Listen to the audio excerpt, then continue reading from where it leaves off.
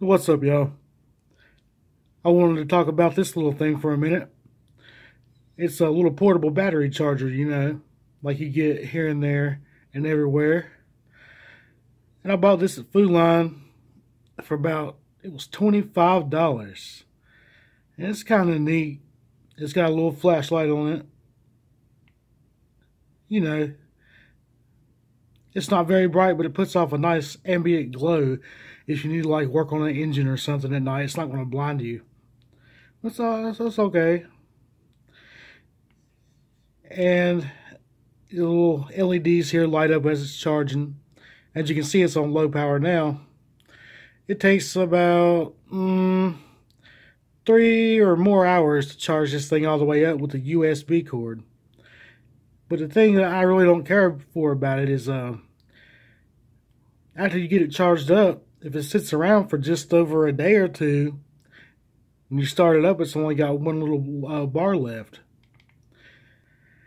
And even if you have a fresh charge, it doesn't charge my phone all the way to 100%. And I plug it up to about 20%, and it takes it back to about 80. And then this thing's dead. And if it costs about $7, $10, I'd be happy with it. And it's Energizer brand, Usually that's good shit. That's the kind of batteries I always buy. So why not this? I mean, it's okay. Don't get me wrong.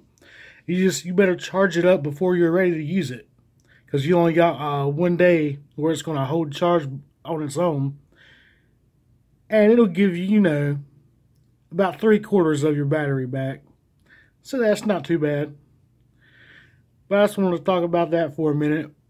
Something to take into account if you're looking for one of these things.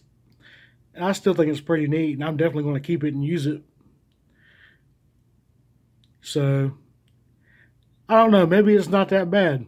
I really haven't had too many of these to compare it to. So, let me know what you think. And that's it for this one.